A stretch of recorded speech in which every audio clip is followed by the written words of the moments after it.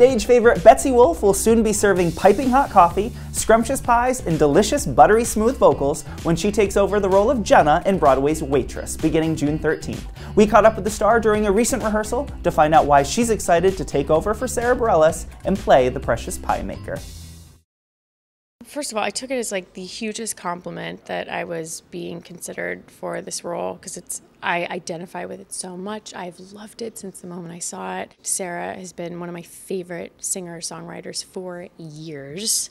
I think she's brilliant at executing lyrics that tell a story, so I was so excited when I found out she was writing this musical.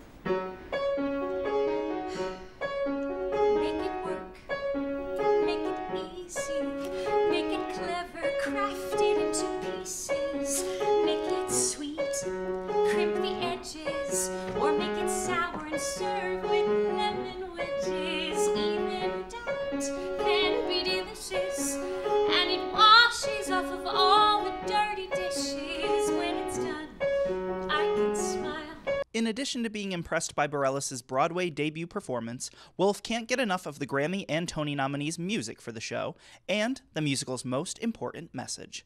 Well, the music's ridiculous, so it's you can't really say, like, oh, well, music aside. I mean, it's so integral to the character and what she's going through, but I think I just love that she's this woman who's so broken, and then we get to watch her realize that she had the power in herself the entire time, and we just get to watch her experience that. And for females on Broadway, those roles don't always happen a lot, so I am incredibly grateful and so happy to personally go on this journey every night, but then also get to do that for, thousands of people. I'll show them all.